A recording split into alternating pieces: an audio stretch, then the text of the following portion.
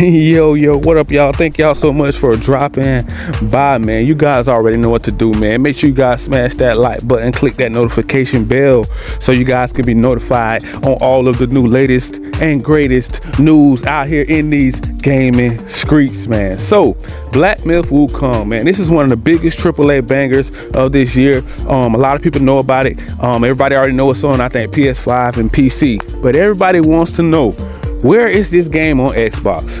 Did, Sony, lock the game down behind a paywall? Did they do, a timed exclusive deal? Did they do an exclusive deal behind Xbox back behind closed doors? Everybody want to know that.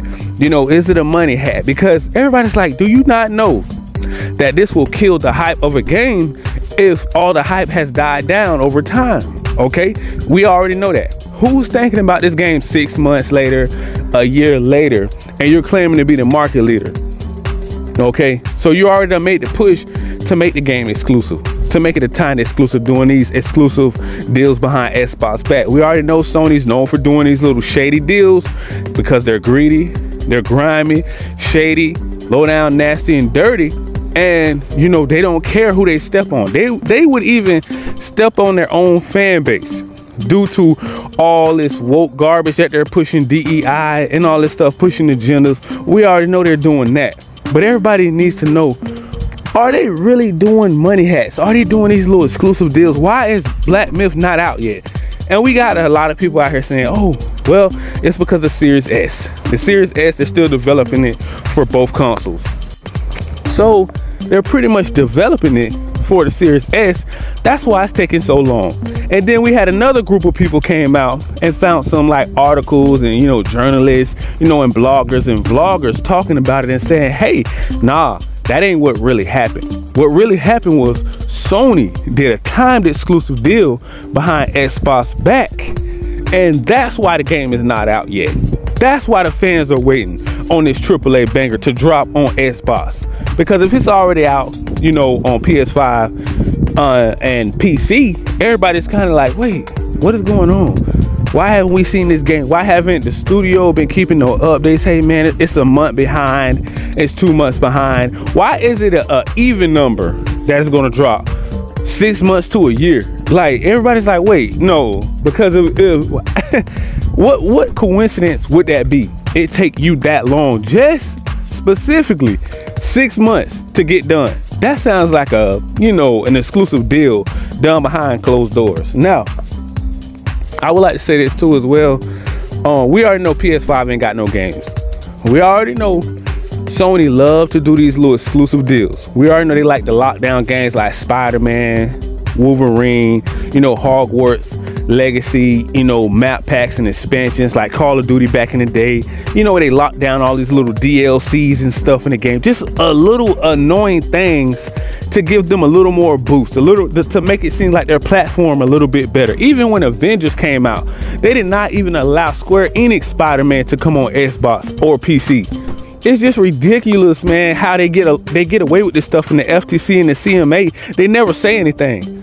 I'm like, okay, bro, they have raised the price on everything on PS5. From the console, the controllers, the games. They the one who started all this $70 garbage that don't, and then these games be coming out broken and buggy. Half the games drop are broken and buggy, bro. Like, it's an embarrassment to the fan base, to the gaming industry. And then they got a nerve to try to make up the money when the media gets a hold of it. And they trash and bash these games, they instantly stop selling. The sales decline because don't nobody want to deal with that. Because we know, who wants to play a game if the game is pausing, if it's freezing, your character is going through the map, he's going through buildings. Like Spider-Man, it was all glitchy and buggy and tore up from the floor up.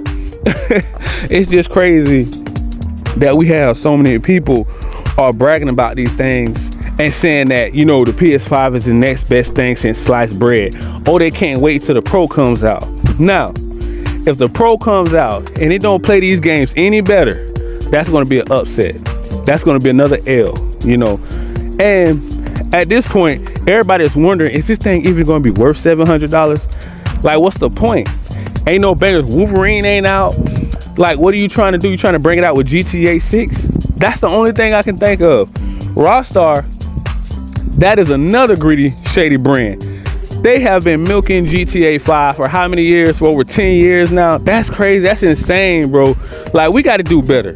If you have a big, you know, publisher, studio that makes good bangers that fans have been asking for, I don't know why Rockstar just don't ride that wave and bring out little extra little, you know, expansions and, you know, spin-offs of the GTA game with their characters. You know, like CJ, why didn't he ever come out with his own game?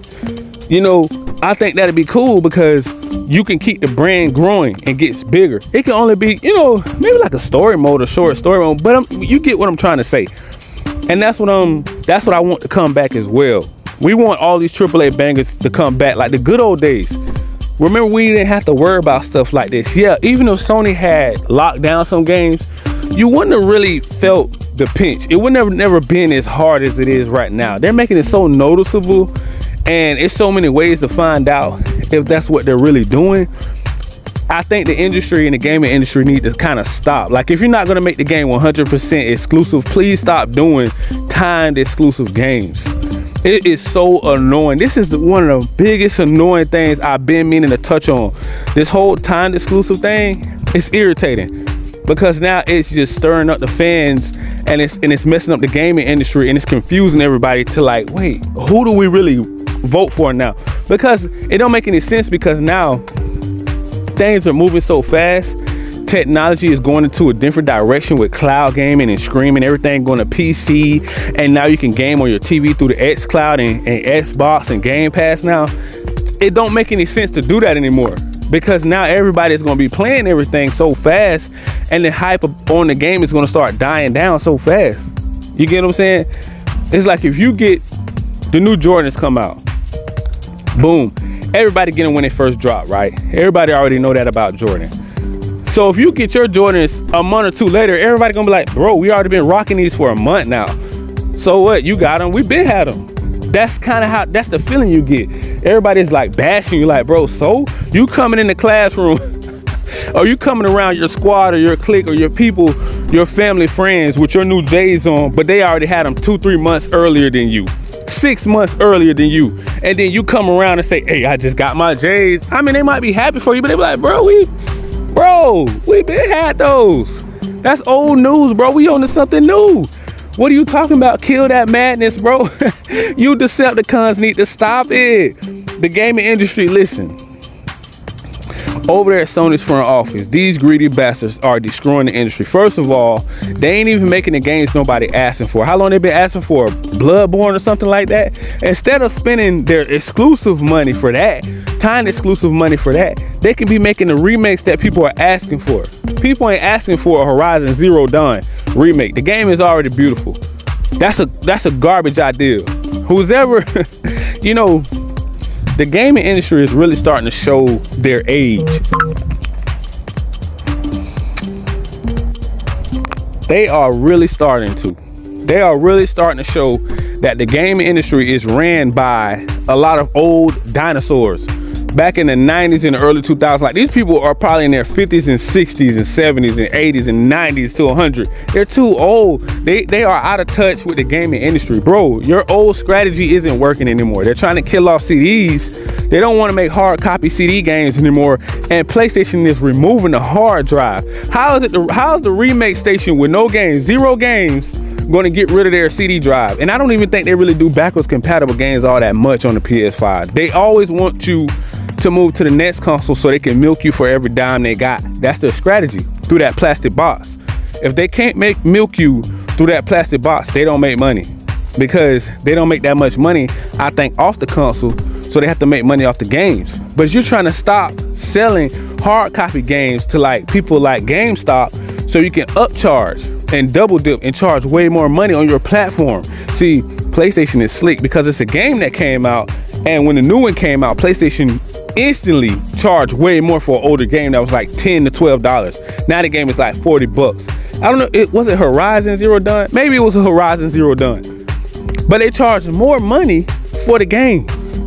And these little exclusive deals, bro, the games that we would like to see them bring back, I would at least say if PlayStation was going to be the remake station of this generation and waste everybody time like they are doing, basically they're wasting everybody time because the people are like, man, bro, this is old already. Why are you bringing out a new console and you're playing old games, bro? It's crazy. These should be free updates, free uploads. You're already milking everybody for $70 games. Where is that money going? You know, Square Enix learned their lesson, right? Ubisoft is learning their lesson for going woke, and you're gonna go broke. You know, for doing all these little, like Square Enix learned with Final Fantasy, doing all of these little Final Fantasy exclusive deals with Sony is running their company into the ground. And so many more studios. You know, look at Concord. Concord ran into the ground from what I heard. That studio is about to shut down because who's gonna fund a dying studio? Ain't nobody finna, like, come on, bro. Your game is dead on arrival. You know why? Because you don't have good management. That's what the problem is in the gaming industry. We don't have good management on Sony end because we want to see good, healthy competition because it does make the industry better. But if you're going to try to milk the fans through your accessories, your controllers, your consoles, your games, everything is way more expensive, probably through your electronics like TVs and phones and stuff like that. Everybody is wondering, okay, when does it stop? You know, and I just wanted to touch on that because I just really felt like this cannot just be irritating me only. All these little exclusive backdoor deals, bro, it's trash. It's hot garbage, bro. We don't like it. We want Sony to stop. We want the gaming industry to stop, because if you're not going to make the game 100% exclusive, just don't do it. Because I feel like you're wasting money on something that what you're trying to build up the hype first, because you know this going the other side. If it, let's say if it came out on Xbox first, Black Myth Wukong, you know, the PlayStation community would be extremely upset. Like it would be like, come on, man, this is one of the biggest bangers and they missed out on it. You get what I'm saying? It's like you're missing out on something. It's like, what in the hell are y'all doing right now? Y'all are hustling backwards. It's like a person that's trying to sell something, but they don't have nothing to sell. It's like, it's like, hey man, you got an online store? Yeah, but I don't got nothing uploaded yet so I can go buy. Man, you've been talking about this for 6 months now. I ain't seen nothing you upload. You ain't put in no work yet. So it just don't make any sense. You're bragging about you got all this material stuff, you know, you got all this hardware, but we've been looking for it for 6 months, but we ain't seen it yet.